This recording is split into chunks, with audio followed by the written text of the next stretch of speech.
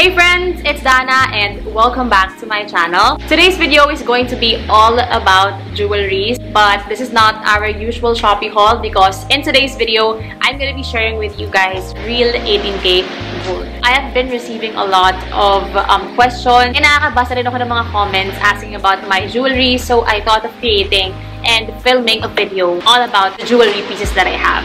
So if you guys are interested, then let's start.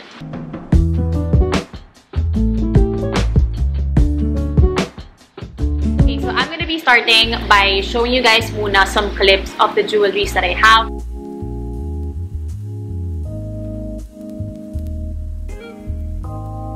I have two rings. Ayan. Ito yung mga usong rings ngayon, guys. Yung mga aesthetic rings. And then this is a dome ring. Ayan. I'll just include the prices on the screen so you guys can see.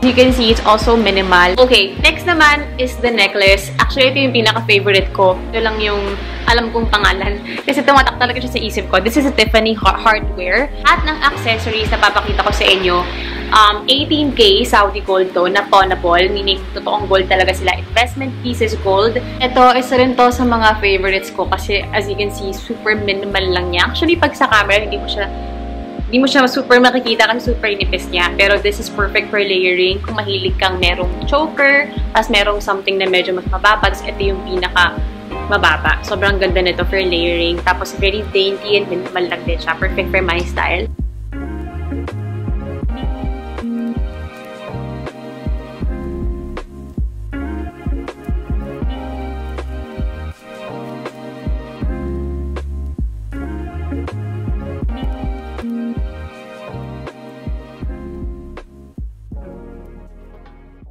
Alright guys, so that's it for the clips of the jewelries that I have. And these jewelries, guys, these are all 18K Saudi pawnable gold. And it's actually just from one shop. Since naging interested na talaga ako sa mga real gold, like I know I'm your Shopee girl. Like marami akong nire-recommend sa inyo na mga affordable accessories and jewelries from Shopee. Pero may pinipili kasi yung mga jewelries or depende sa kung paano mo gusto tumagal or depende sa intention mo ng pagbili ng jewelry. Bibili ako ng jewelries na 50 to 150 pesos from Shopee. Tapos bibili ako ng mga 5, 10. Tapos kapag may nakita ulit ako, bibili ulit ako. So kung isipin mo, pag in-add up mo lahat ng mga nabili ko from Shopee na jewelries, kahit tag 50 pesos lang sila or kahit tag 150 pesos lang sila, eventually it sums up to what? 1,500, 2,000 or even more. What usually happens to me is mga binibili kong accessories from Shopee, since alam kong mura lang sila, nagiging parang disposable jewelry ko sila. Marami talagang beses na nawawala ko na yung jewelry. So, nagiging disposable jewelry ko sila. And eventually, bibili na naman ako. So, I'm gonna be advising you, bili na kayo ng mga real gold talaga. It's an investment piece and tumataas ang value. Mas iingatan mo siya kasi alam mong gold siya. So, yun nga, since mas nagiging interested na ako sa mga real gold talaga, I have been on the lookout for a trusted and affordable shop ng jewelries. Matagal na ako naghahanap ng shop or jewelry shop na talagang trusted at saka affordable. When I say affordable, yung mura siya as compared sa ibang jewelry shop online.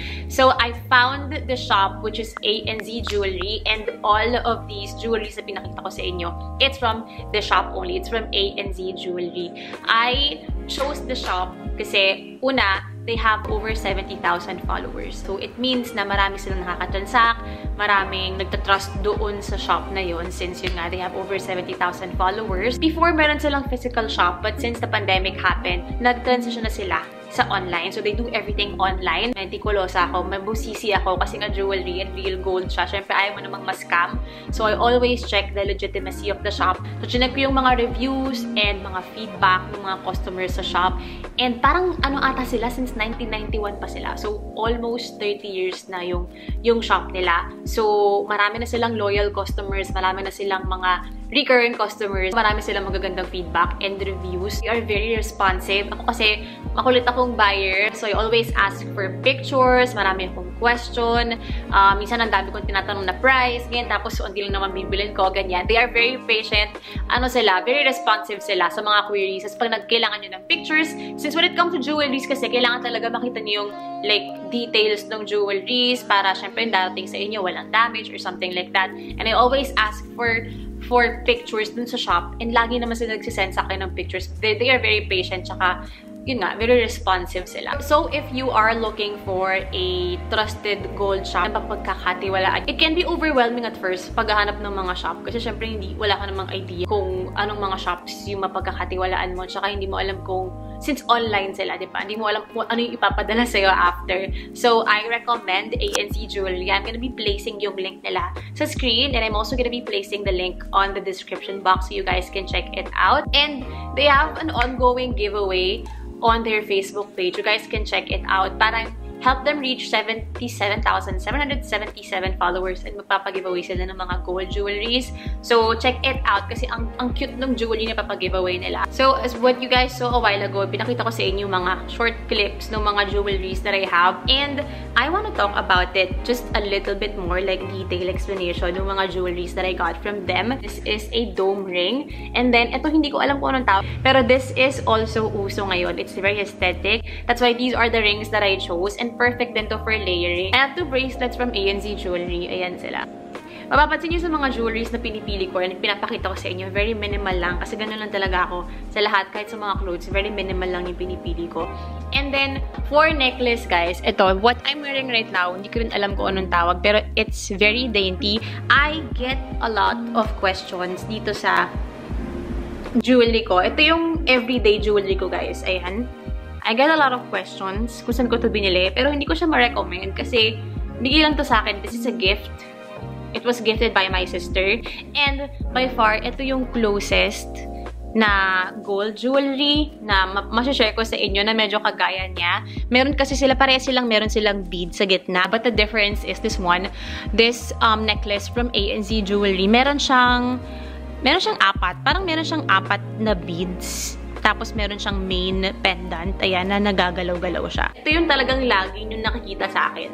Ito na yung closest na ma-recommend ko sa inyo. This is from A&Z Jewelry. And then, for earrings, friends, ito sila. These are the earrings that I got from them. Ito, actually, hindi ko makapili ng favorite ko kasi lahat sila maganda. What I do is I just stack them since marami akong butas sa tenga. I have here a very cute earrings. Ang cute nung style niya, guys, kasi isang pirasong earrings lang yan, pero meron siyang style na parang may kabot siya sa ilalim. So, nagmumukhang parang meron pang isang butas sa ilalim, diba? And then, this one is your usual hoop. Ito yung nasa second lobe ko. Then, ito yung nasa flat ko.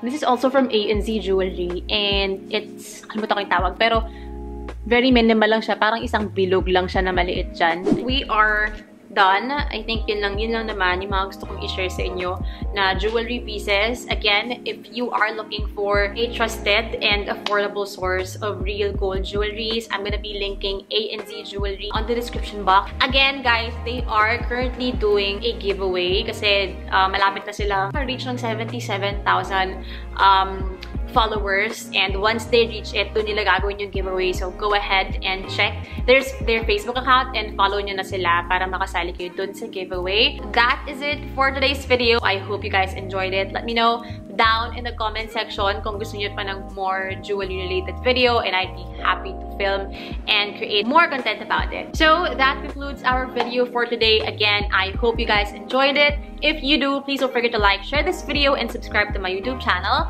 Let's be friends, and please do follow me on my other social media accounts, my Instagram at @𝗓𝗓𝗓, my Facebook page at 𝗓𝗓𝗓1, and my TikTok at 𝗓𝗓𝗓𝗓. So thank you guys so much for watching, and I hope to see you on the next one. Bye!